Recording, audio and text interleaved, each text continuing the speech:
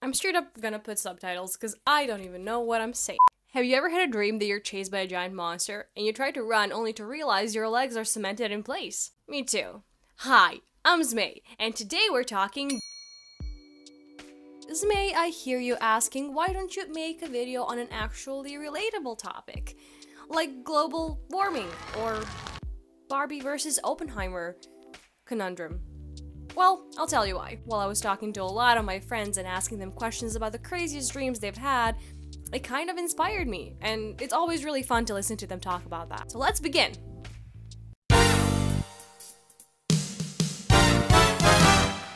So dreams.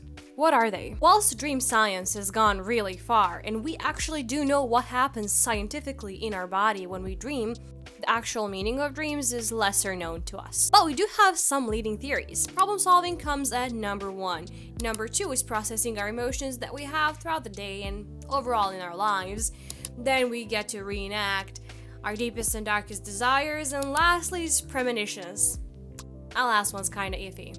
But while we wait for science to catch up with the actual meaning of dreams, let's talk about some things that we do know. Now, in our last video, we asked you to ask us some questions on dreams, so let's go ahead and take a look at some of those. The first question comes to us from Soggy Pancake 2, and they're asking, are humans the only one to dream? Great question, Mr. Soggy. Scientists say no.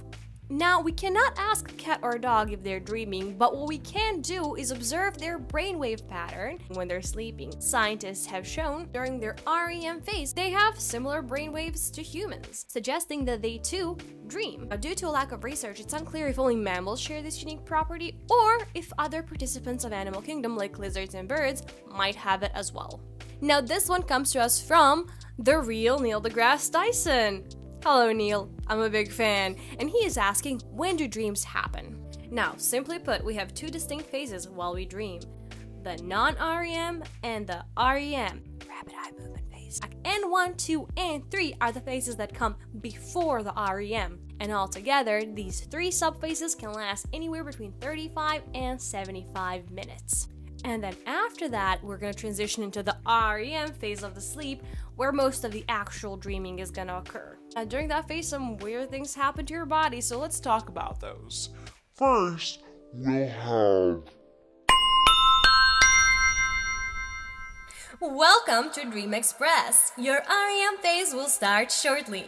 Make sure your arms and legs are tucked safely inside of the ride at all times. Please remember to keep your seatbelts on and your plushies hugged tightly.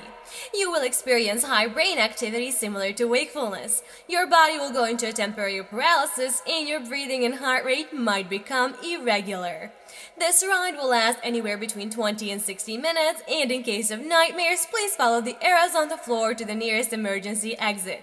We would like to thank you for choosing Dream Express and enjoy your ride. What was that? Anyways, we have another commenter coming in. This one comes to us from Double Bunny 7, and they're asking, I don't remember my dreams. Is this normal? Well, Mr. Double Bunny, there are many medical and sleep conditions that can affect lack of memory retention during sleep. Conditions like aphantasia, the inability to picture anything in your mind's eye, is a common example of one. Or it could be that you just have poor memory or are easily startled upon waking up. Some people just don't dream. So, Double Bunny 7, I don't think you have anything to worry about. Now we have one last comment from this section before we move on to video calls. Yes, we do have the budget for video calls. This one comes to us from Iron Deficiency Girl, and she is asking, what is sleep paralysis? Now, as we all know, neurons in the brainstem release 2 chemicals, glycine and gamma-aminobutyric acid, that stop the signals from motor cortex being sent to the skeletal muscles. Your brain paralyzes you so you don't act out your weird thoughts. Now, sometimes it can happen that we experience a poor transition between the REM phase and the wakefulness, which will cause those chemicals to still work while we are awake. And for a few minutes after, until those chemicals' effects wears off, you're gonna be paralyzed. In other words, you're awake, but you can't move. Creepy, isn't it? Now we've officially entered the state of sleep paralysis.